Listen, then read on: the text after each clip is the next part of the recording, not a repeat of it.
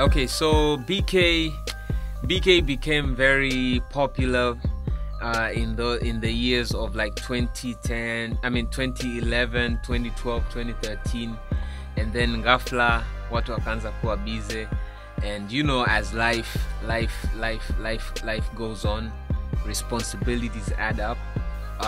That was one of our biggest challenges. You know, church serving.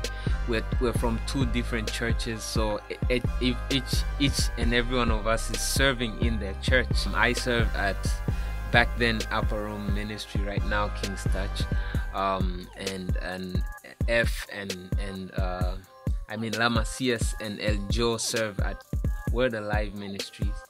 And so as rappers and as servants of God, and major things really happened up in between. F got married, you know, we got busy with work, so kundi kama design likafifia, and but you know, this is God's calling, so we had to come back together.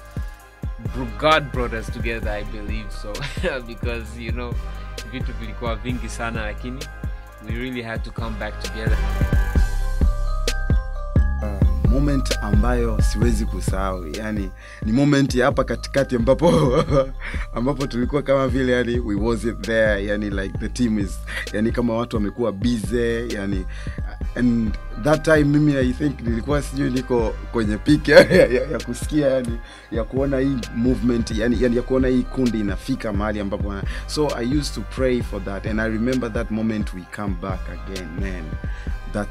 That's awesome. Right now, jinsi tulivyokutana and the way we move, yani, and kila mtu alivyo, yani we are in different levels, yani we've grown up in the word of God, unaona, yani tumejifunza mengi, so as we come up, ni kama vile, yani ilikuwa ni kipindi fulani cha kukua katika kumjua Mungu zaidi, kujua ile purpose ya Mungu aliweka. I see there is a connection with these people.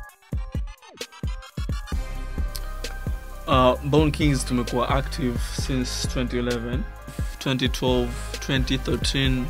We've been active in different stages, as in different occasions, performing, ministering in schools, churches.